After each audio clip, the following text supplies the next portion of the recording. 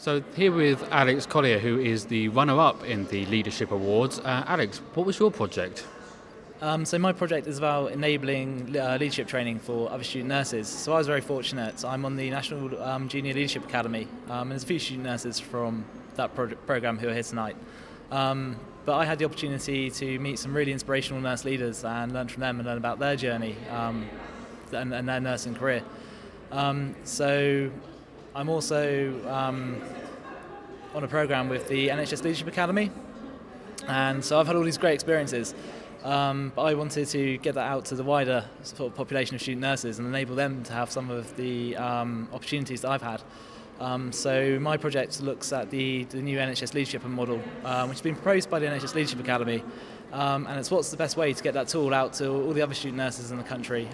So I don't know what the end product's going to look like yet. It might be a new educational package, it might be an e-learning project, I don't know yet. But yeah, that was my proposal, that's what I've won for tonight. And so hopefully in the next few months I can spend some time at the Department of Health with some inspirational nurse leaders and find out what the best way to get that tool out there is. That's fantastic. So you really are thinking about not only your own studies but also the future of student nursing. Yeah, my project's more about enabling leadership rather than me as an individual. I think all student nurses need to go out to practice with a much more strong idea of what they can achieve. But also we always say the same thing, we're all about this high standard of patient care. How we make that in reality is probably our hardest challenge. So my project's looking at how we, as the new generation of nurses, can create that cultural change and make it sustainable. So why do you think it's important for student nurses to have leadership training so early on in their training? So most nurses don't currently receive leadership training until they're in Band 6 or Band 7 posts, which is too late. They're already in a leadership position by then. And even as a student nurse, it was only through the National Junior Leadership Academy I became aware that student nurses are already in a leadership role. Patients are looking to you. I work in child branch nursing. Families are looking to you as a student nurse to be the link between effectively the medical jargon and the system and what's going on with their child. Patients, especially families in children's nursing, are hungry for information, and they always look to the student nurse because you're kind of seen as neutral. But yeah, student nurses do actually have a leadership role, not only to families but also to other student nurses. We all look at each other for advice and for inspiration.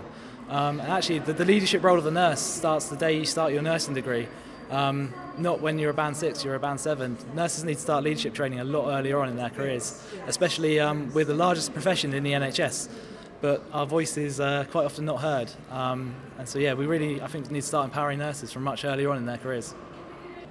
Okay, brilliant. So what other challenges do you see then that student nurses are facing at the moment? Challenges-wise, we're very well supported, I've got to say that. I think the challenges are by the time we qualify, that's something's mentioned, I think the length for student nurses training is increasing. I'm on a 4-year degree, and there's obviously the proposal at the moment that other student nurses coming through will have to do an extra year as a HCA. So by the time we actually get out into practice and are actually at the side of patients, we're going to be working in an NHS that's going to have a lower number of registered nurses with budget constraints and time constraints. And so we're already thinking now about how we can address those problems. And again, that's what the great thing about the leadership tool is. It's trying to enable all student nurses coming through to have the best mindset, the best understanding and the best skill set to actually deal with those challenges once we register and are out there in the real world. How do you feel that working as an HCA would benefit? I mean, so I'm currently on a 4-year course at the University of Southampton. I do 2 years of child branch training and 2 years of adult training. So if you included the 5th year where I had to work as a HCA for a year, that's obviously a 5-year degree, so that's the same as a medical student. So that's a lot of time that nurses are spending in university rather than out on the world surrounding community where we need to be. But also the balance is right now 50% clinical practice and 50% academic work. And we when it's busy, we are used as HCAs. That is the reality of the situation. So actually, if we had to repeat that for another year, that's just delaying time until we're actually out there registered in the workforce.